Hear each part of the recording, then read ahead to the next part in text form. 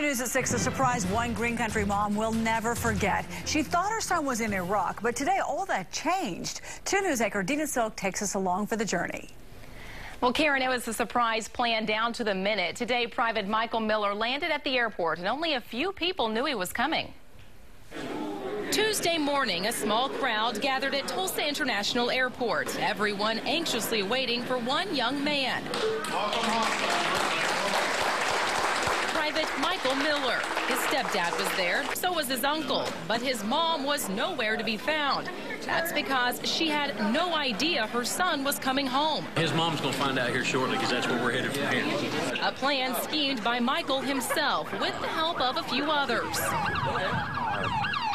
I heard the sirens and Dr. Stauffer, and I thought maybe an ambulance was coming here. I said, no, it's the cop car. But when Crystal Stewart stepped outside, she quickly realized those sirens were for her. A month of planning, 4 days of traveling, and finally, Michael's plan played out. Look at you.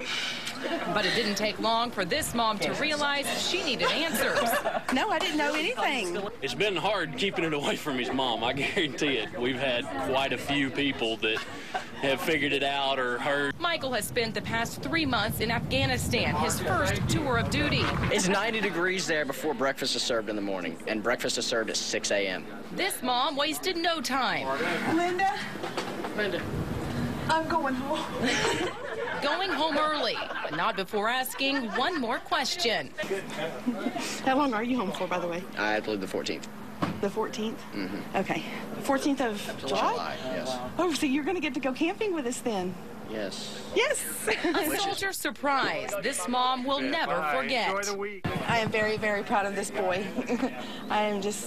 He's grown up. He's all grown up. Now, when we left Private Miller and his mom, they were heading home to Claremore to surprise his 4 younger siblings. Dina Silk, 2 News works for you.